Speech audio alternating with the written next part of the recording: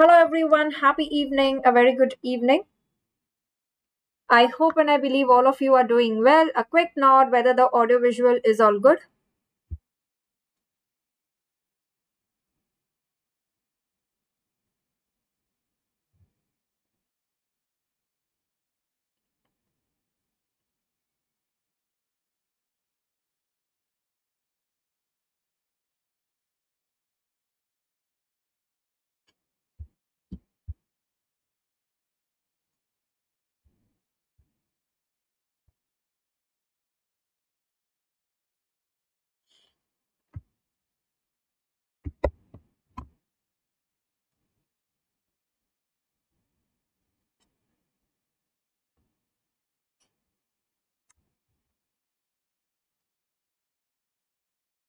All right, I think you can see me and hear me. So happy evening everyone, a very good evening and welcome to the today's YouTube live session.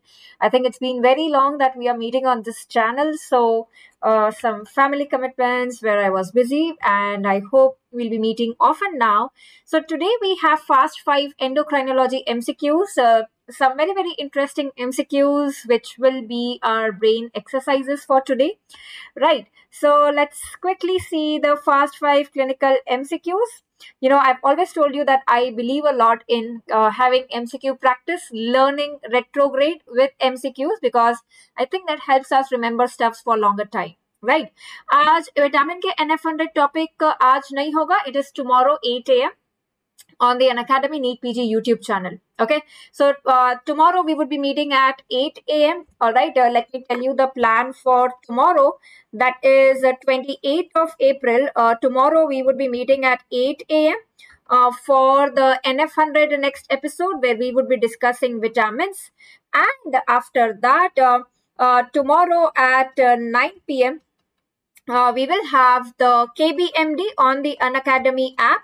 Right, the free live class, and that's gonna be your KBMD that we will have top 10 mnemonics mixed bag MCQs that we are doing. So we will have KBMD tomorrow. So 8 a.m. and 9 p.m. is when we are going to meet tomorrow. Right, I hope. Yes, 8 a.m. Now you have your exam coming up, which is gonna be in the morning at 9. So it's better that we start waking up early. Okay. All right, and today we have Endocrinology Fast 5 MCQs. If there's any particular topic that's on your mind, please let me know so that I can work upon it. We have the next mnemonics crash course. I hope all of you are aware of that. We are doing the last minute revision sort of thing, the mnemonics crash course on the Unacademy app. Special classes and plus classes. The next that we would be doing is all the volatile stuff in surgery. Right, that is day after tomorrow. That is on 29th April at 12 p.m. Right, at 12 p.m. on the Unacademy app again, which is a special class. Okay, which is a special class. 8 a.m. is too early. Actually, it's early for me as well, but I would be stretching myself up for you guys. So I think you can also do that. Right. Okay. So let's start with the discussion of the MCQs. This is the first one. Please read the question. These are all clinical lengthy MCQs to give you practice of this because as I say, be prepared for the worst. So let's see how many of you get this one right.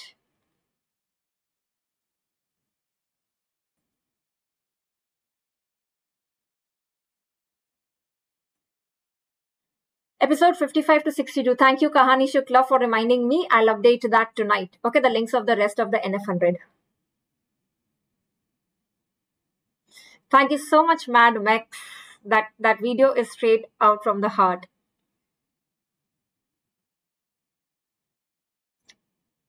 Acid-based disorders we'll definitely do before the I9CT because it's a very, very important topic. Okay, what do you think is the answer to this? Amazing, I see some correct answers pouring in. That's super awesome. Yes, the correct answer here is vaginal candidiasis. Why? Because look at the, whenever you have such lengthy MCQs, rather than just skipping them, getting scared by them, the best thing to do is read the last two lines of the questions. Okay, many times you would be able to get the crux out of that, the last two lines. Every examiner knows that it's not possible to read such lengthy questions in the examination hall. So always read the last two lines. This patient is at greatest risk for which of the following adverse effect of this new drug? And what is the new drug? Read the second last line. Empagliflozin is added to her diabetes regimen. So basically, it is your one line question itself, which is just asking what is the side effect that we see with empagliflozin. Now all these gliflozins, recently we have discussed the diabetes mellitus drugs, right? All these gliflozins, flow is your urine flow. Okay, so they inhibit in the kidney the urine flow. That is basically your SGLT2 inhibitors. We have two kidneys. It is SGLT2 inhibitor, sodium glucose transporters. So the glucose in the urine increases. Glucose in the urine increases. That is the food for the bacteria, the urine glucose. And that is why it increases the risk of UTI. It increases the risk of genital infections, right? This is how a simple one-liner question can be put across as a scary, lengthy question, right? So do not get trapped by it. It is vaginal candidiasis, right? It is vaginal candidiasis, all right? Which drugs used in diabetes, they cause hypoglycemia? Which drugs used in diabetes mellitus, they cause hypoglycemia? Basically, anything which increases the insulin. Your incretins, like your GLP analogs, right? That is exenatide, insulin, sulfonylureas. These are the ones which will cause hypoglycemia. Okay, these are the ones which will cause hypoglycemia. Tell me at least one drug which causes lipodystrophy. Any drug in pharmac which clicks your mind when you read about lipodystrophy. Protease inhibitors used in antiretroviral therapy, right? Then the next one, agranulocytosis. When I see this, the first drug that comes to my mind is clozapine, right? Never forget that. Count slow, CLO, count slow, clozapine, count slow. That means it causes agranulocytosis, right? It causes agranulocytosis. So that was the first question. Now let's go to the next question here. Okay, this is your next question. Please start answering.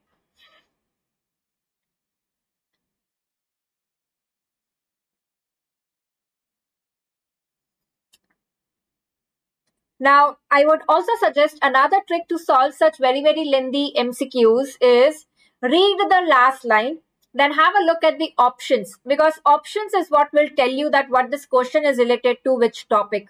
So when you read red proto-oncogene, Merlin, menin, VHL, you try to look in the question the respective features, right? So go retrograde from options to the questions as well.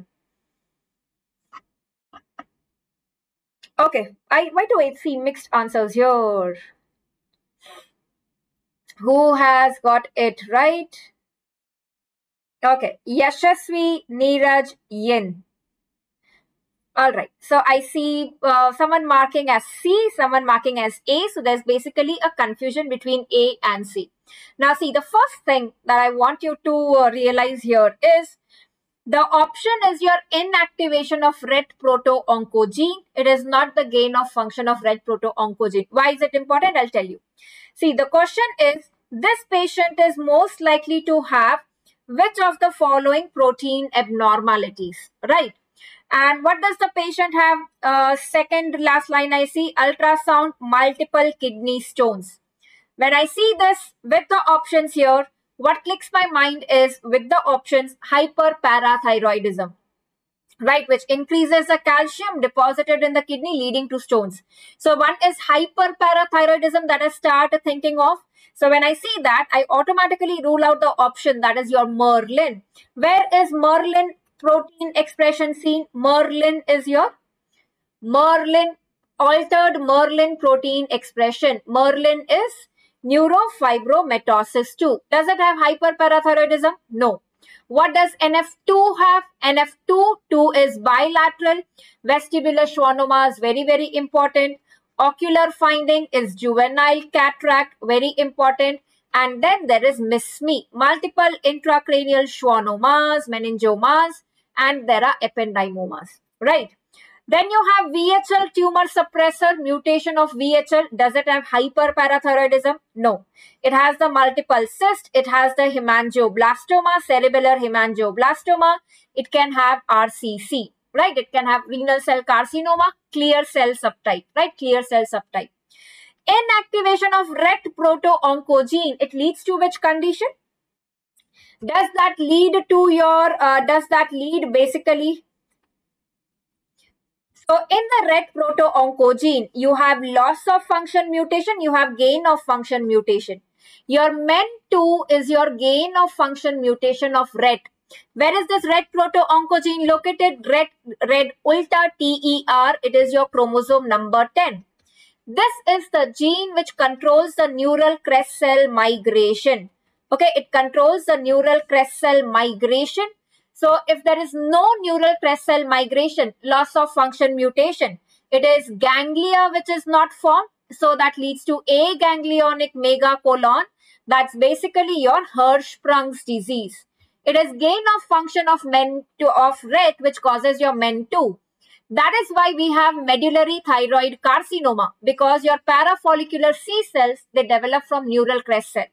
That is why in MEN2 we have pheochromocytoma, because you have the adrenal medulla.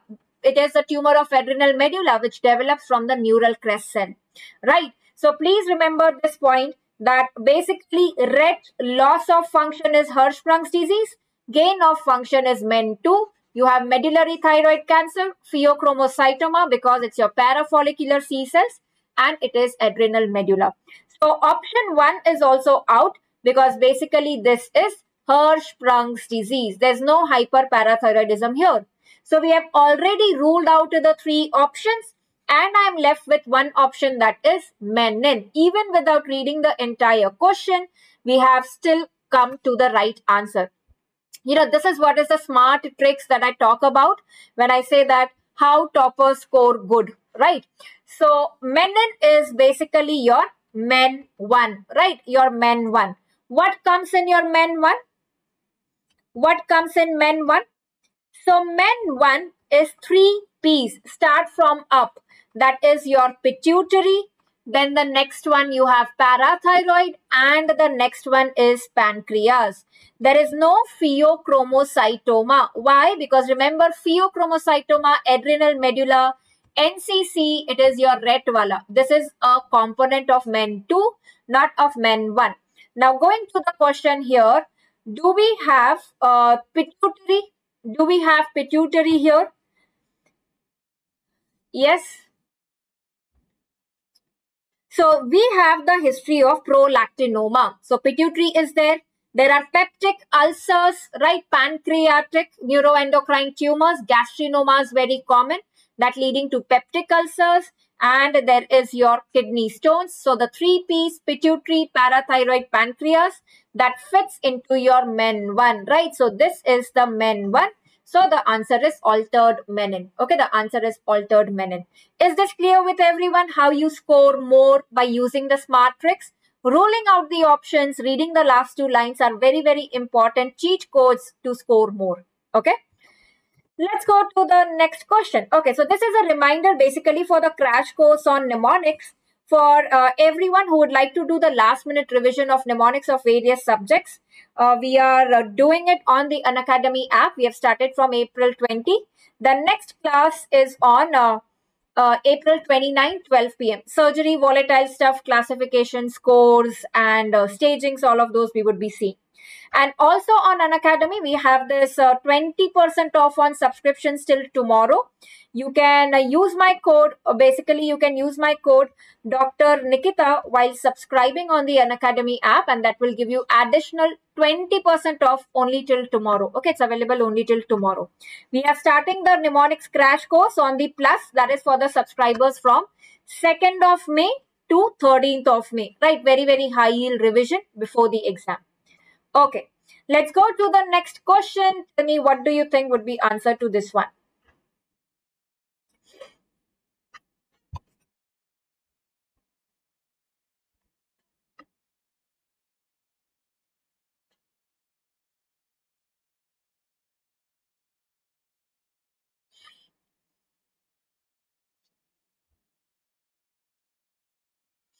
Let's see who gets it right the first.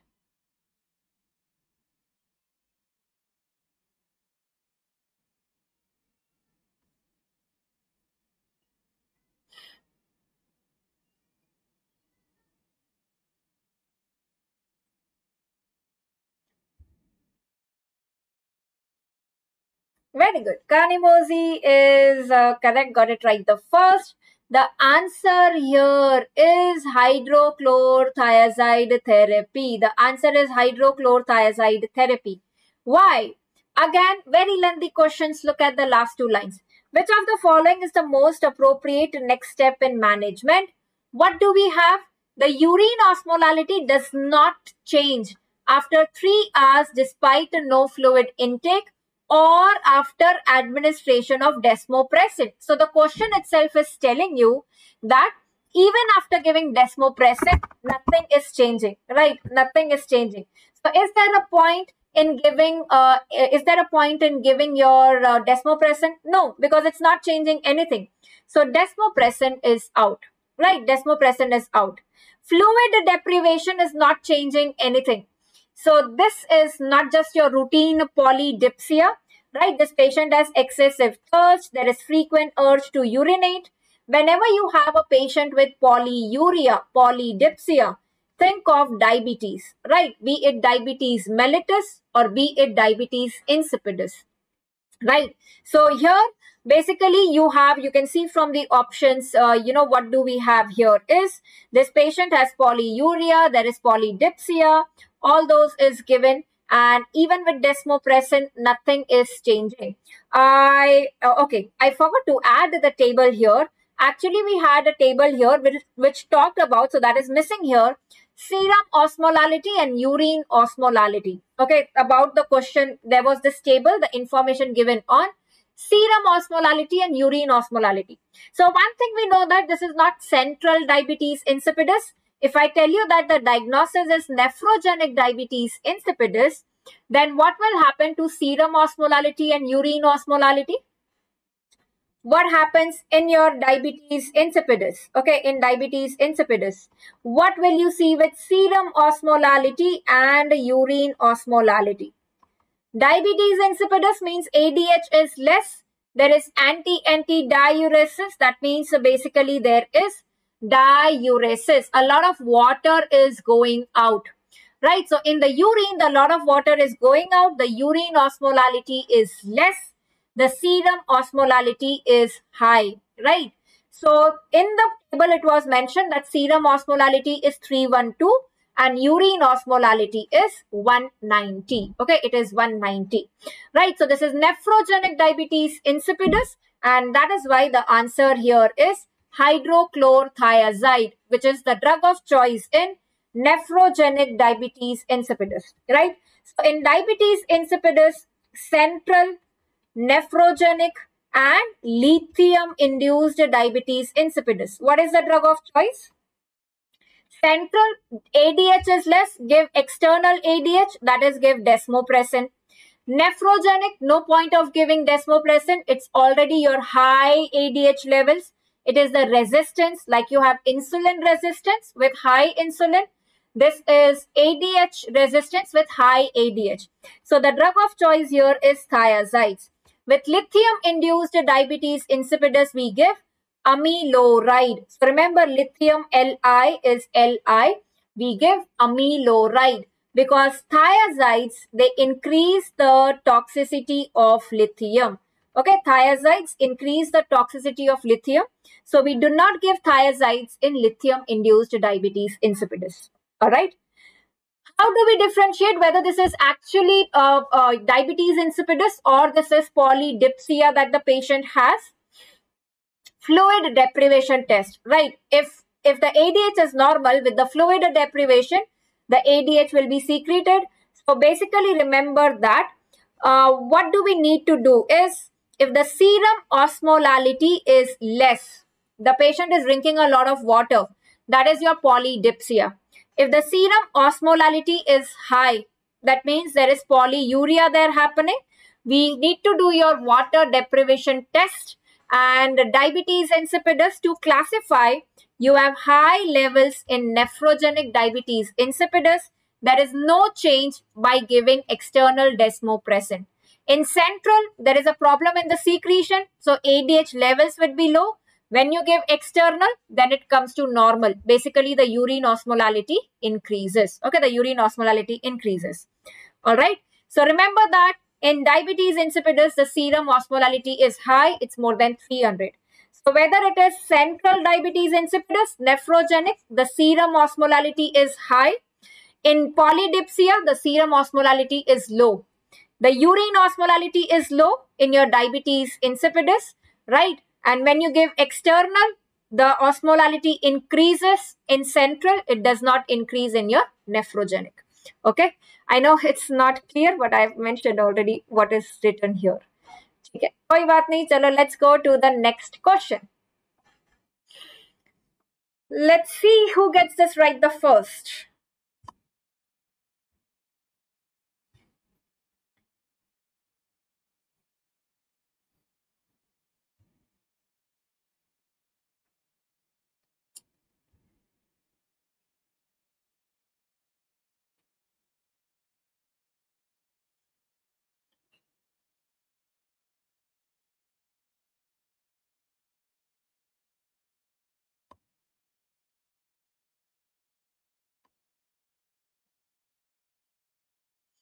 Am I able to see the live chat? Okay. I see many of you answering it as B. Majority are answering it as B. Why? Someone has got it right. C, absolutely right. I think one person has got it right. Kutu Datta, then Dr. Marin Baby, Stringer Bell. The answer here is not B, it is your C, which is perform a radiotherapy of the pituitary. Many of you who are answering as B, administer metirapone, however you want to pronounce it. What is metirapone?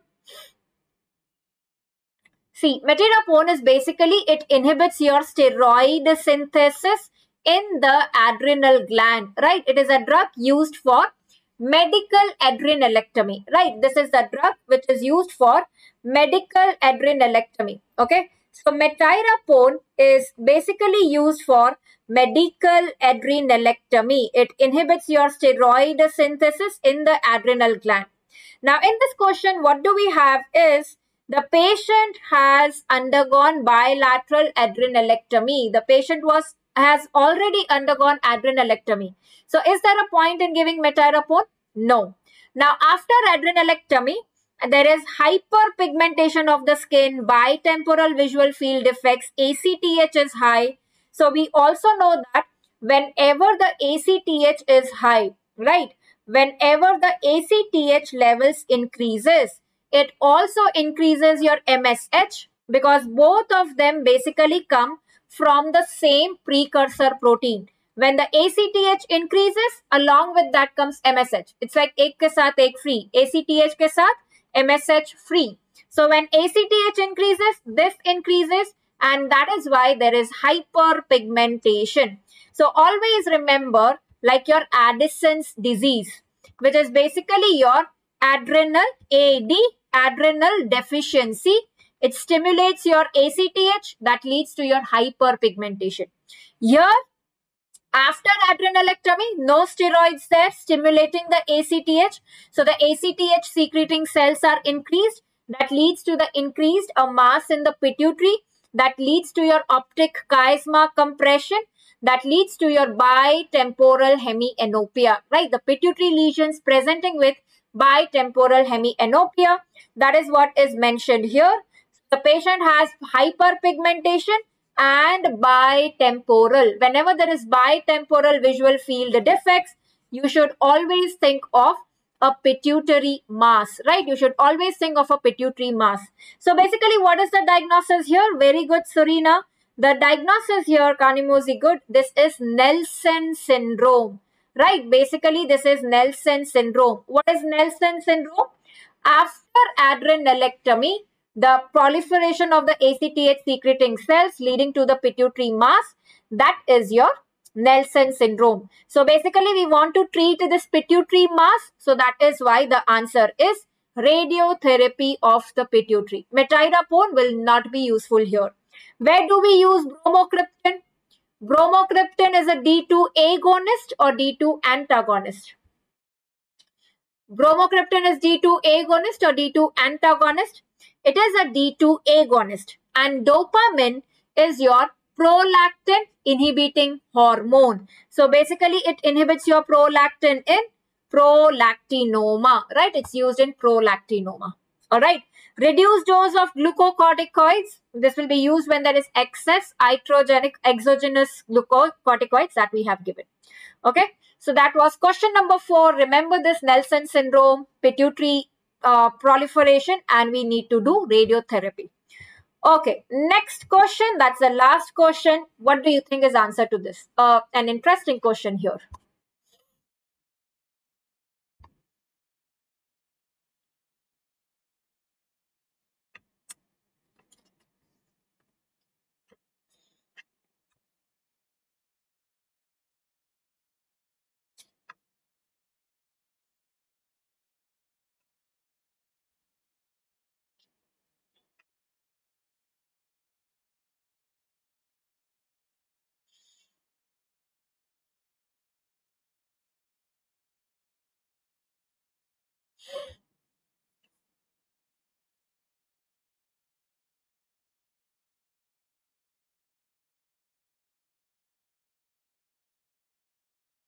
What do you think is the answer to this one?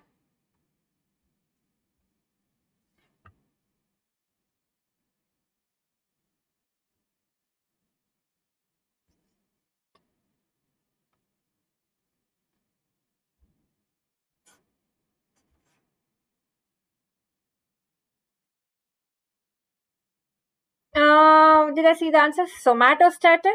Okay. All right. So majority of you say somatostatin. Some are confused with glucagon and gastrin. The correct answer here is somatostatin. Which of the following substances is most likely to be increased in this patient? So somatostatin, as the term says, it is a statin. It is static for majority of the hormones in the body. So basically it inhibits your insulin also. So that leads to hyperglycemia. That is what this patient has. Fasting glucose 186. It inhibits your cholecystokinin. Cholecystokinin, motility of gallbladder affected. So there are these gallstones. That is what is mentioned here. Round echogenic foci with posterior acoustic shadowing. When you have posterior acoustic shadowing, it tells you that it is gallstones. Gallstones show the posterior acoustic shadowing. Whenever in the question you have foul smelling greasy stools, what does that indicate basically? It indicates your steatorrhea. And steatorrhea, think of your pancreatic enzymes being inhibited, right? The pancreatic enzymes being inhibited, that leads to your steatorrhea. That is why this is your somatostatin. If it would have been glucagon, serotonin or gastrin, what would you see in that case? If it was glucagon, right, what are the keywords? Glucagon, serotonin and gastrin. If it was glucagonoma, very, very important. Necrolytic, what do you see with your glucagonoma? Necrolytic migratory erythema. Very, very important point. Necrolytic migratory erythema is what is seen with glucagonoma, right? Serotonin is high in your carcinoid tumors and carcinoid presence with your diarrhea and flushing. Very, very important. There is diarrhea with flushing. Tricuspid valve is affected. It leads to tricuspid regurgitation, right? Gastrin increases your stomach acid secretion, leads to your peptic ulcer disease, resistant ulcers, which is not mentioned here, right? So the answer here is somatostatin, which is basically secreted by the pancreatic delta cells, which inhibits your insulin, cholecystokinin, pancreatic enzymes, leading to steatorrhea. So this is the classical triad that you have: hyperglycemia, gallstones, and steatorrhea. So the answer is Somatostatin. Okay, the answer is somatostatin. All right, so that were about the fast 5 clinical MCQs for today. Do you remember what did we discuss? Let's have a quick review of the the five concepts that we have learned today. What was the first one? Your gliflozins, that is basically your SGLT2 inhibitors. They increase your UTI risk and even vaginal candidiasis. Right, the patient is at risk of vaginal candidiasis. Okay. Then the next one, what was the next question that we had? First was gliflozin. What was the next question that we had? Second question. Right, menin-vara, right? Basically, it was menin. Okay, the second question was menin. Remember, menin is men1. Men1 is the 3 P's starting from above. That is your pituitary, then parathyroid, and there is pancreas. Gastrinoma, Zollinger-Ellison syndrome. Okay, what is the next one? What was the next question that we had? Diabetes insipidus, right? Diabetes insipidus, which is nephrogenic diabetes insipidus, it will have increased ADH levels.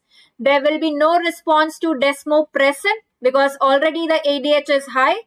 The treatment is with hydrochlorothiazide, that is basically your thiazides are the drug of choice in nephrogenic diabetes insipidus. The next question was on Nelson syndrome after adrenalectomy. Right, after adrenalectomy, the Nelson syndrome, which increases the ACTH, leads to hyperpigmentation. Patient will have visual field defects. We need to do radiation therapy for the pituitary. And the last one, when you have somatostatinoma, it increases your glucose levels because it inhibits insulin. It leads to gallstones because it inhibits cholecystokinin. And what else does it lead to? Steatorrhea because it inhibits your pancreatic enzymes. Okay, because it inhibits your pancreatic enzymes. All right. So those were the fast 5 clinical MCQs in endocrinology. I hope you have enjoyed it. Thank you so much for joining in. We will have another session tomorrow. All right. And till then, goodbye. Take care and keep studying, keep revising and keep winning. Thank you so much.